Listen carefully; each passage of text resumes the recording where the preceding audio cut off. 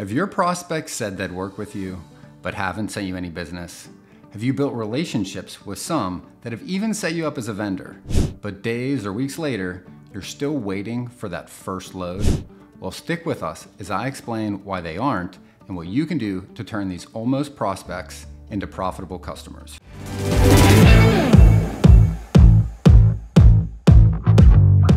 I'm Benjamin Kowalski with Freight 360, where we provide the latest transportation, sales tips, and training videos to help you reach your goals faster. If you're a fan of the content, please support us by crushing that like button and sharing us with all of your colleagues. For more info on our Freight Broker course, Freight Broker Basics, be sure to click the link in the show notes or go to freight360.net for more free training material. Let's assume you've been making your calls day in, day out consistently. You're averaging 300 to 500 calls per week.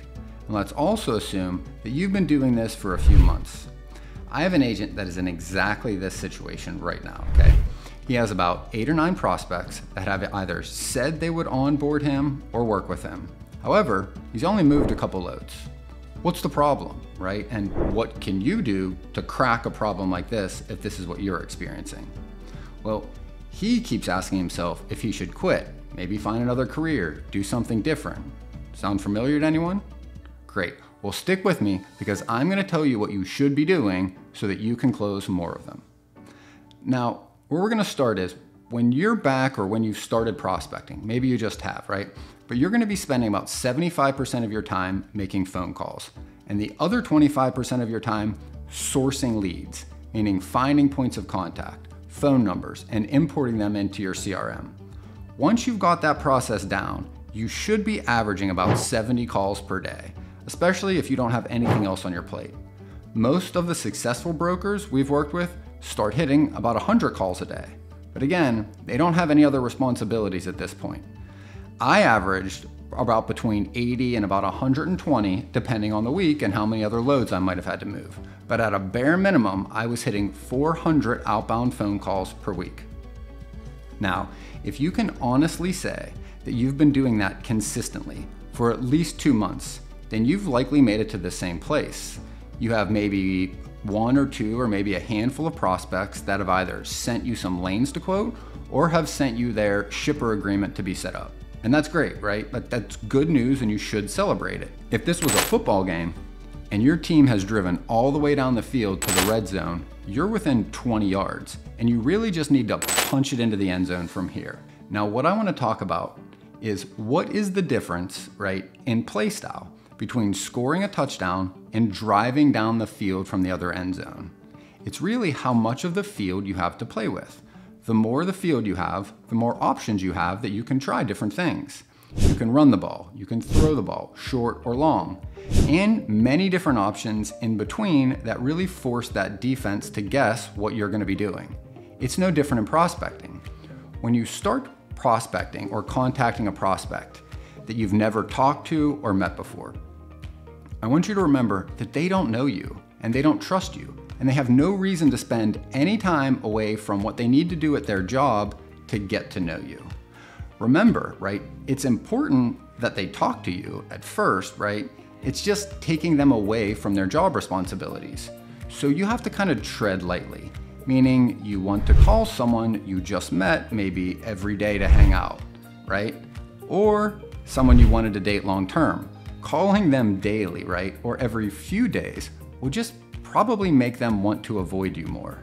So you play the long game and you reach out every week or every 2 weeks and you do your best to connect with them and get to know them, to learn about them.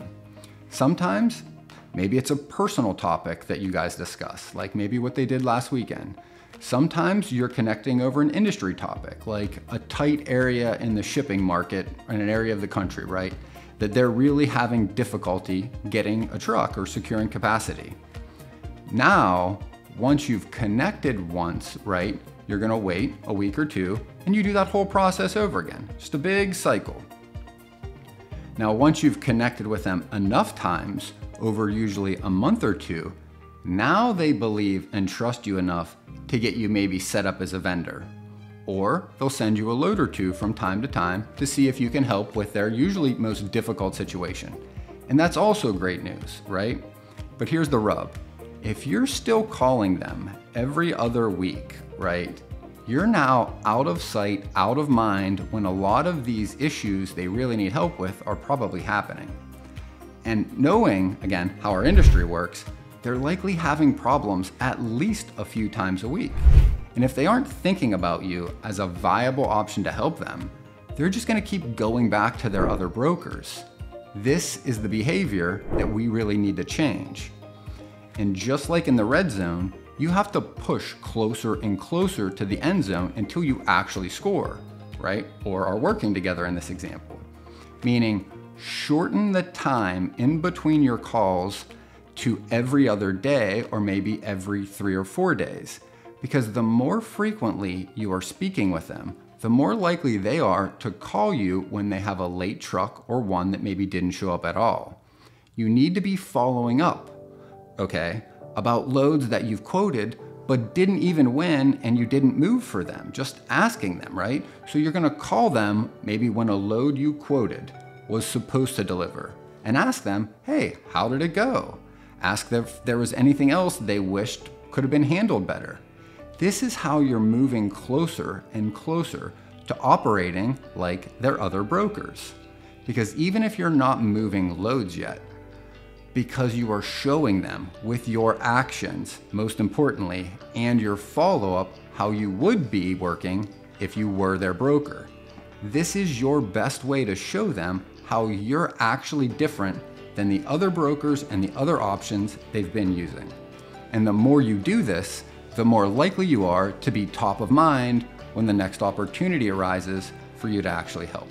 A good rule of thumb when executing the strategy is to think about how often their loads or their orders are changing and match that time frame with your follow-ups. For example, if a shipper gets all of their new orders for their truckloads once a week on Tuesday, for example, following up only on Fridays isn't going to be very helpful. You would want to call them on Monday or at least Tuesday to see how things maybe went last week and ask if they might need a hand this week. For that example, I would probably call them on Thursdays to see how things went on Tuesday and Wednesday, and then again on Monday regarding the upcoming week. If you have a shipper that gets new orders maybe every single day, you would want to follow up with them every single morning and possibly the end of every day to ask how things went that day, and to ask or to see if anything or any loads were pushed last minute and might be picking up now the following morning. This will help you position your follow-ups far more effectively than randomly calling. Using this technique of shortening the time in between your follow-ups will drastically increase your chance of moving loads with them. One word of caution though, you don't want to call a prospect every day until you are close enough to the goal line or the end zone, right?